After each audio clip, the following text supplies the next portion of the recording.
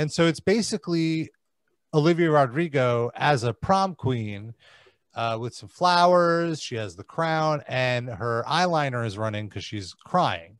And it bears much similarity to the whole Live Through This album cover, right? Yeah, sure. Let me pull that up really quickly. Pull it out, Rob.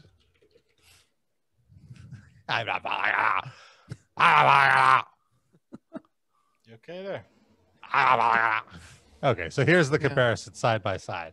I mean, it's like not exactly, right? I mean, I guess, makeup, crown, flowers. Okay. Yeah, but yeah, the expressions are different. I see your point. I see your point.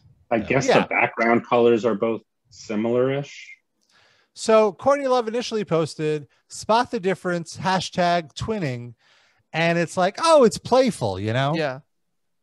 But then she also posted on Facebook the same thing. And then she seemed much more upset about it.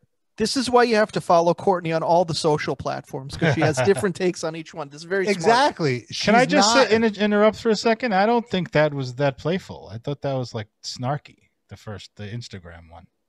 I mean, I guess in the context of what she said on Facebook, it probably was, but without that, you might have thought it was playful. Okay, so she posted the same. It's the same thing, but I guess on Facebook she actually responds to comments. Oh boy, yeah. So fucking boomer. I guess some fans were saying like, did they hold it up? It's not different. Like, relax. And then so she goes, it's on Geffen, the label. She says, I've informed her and I await her flowers and note. I sure hope it's long. Does Disney teach kids reading and writing? God knows. Let's see. Yes, this is rude. Rage inducing. Honey, if I had $1 for every time this happens, I'd be real rich. I guess the commenter said it was rage inducing that the bitter. Which for me, it's like Olivia Rodrigo is the most popular pop star in the country right now.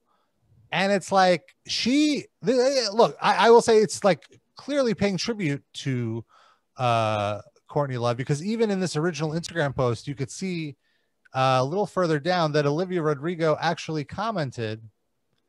Wait, I thought I saw it. Here we go. Love you and live through this so much. Like, so she's paying tribute to Hole. And also this, you said this is just to promote a this isn't even like an album cover. It might be like a live album cover down the line, but yeah, it's promoting a live stream essentially. Who gives a fuck? It's like some random photo she took. Who gives a fuck anyway? Yeah. But okay, if she was like selling her album and trying to profit off, then I could at least see the path to being upset about it. Yeah. But this is like literally nothing. It's like the Big Lebowski. Oh, sorry, Sid. No, go ahead. The Big Lebowski, like, you're not wrong. You're just an asshole. Yeah. She's got a point, but get over it. Like, does she have a point? I don't know if she does. Yeah. It seems like at best, or at worst, rather, it's an homage. Yeah. I don't know. Like a 56-year-old woman picking on an 18-year-old on social media is not a great look. Yeah. I completely agree with you. You know, like, if it really is that much of a problem, hey, I hear you're in the music industry. Call somebody. Well, apparently, in one of she's since updated, like, she's sending flowers and a note. I can't wait. So maybe she just wanted to chat with Olivia. She goes, stealing an original idea, not asking permission is rude. There's no way to be elegant about it. I'm not angry. It happens all the time.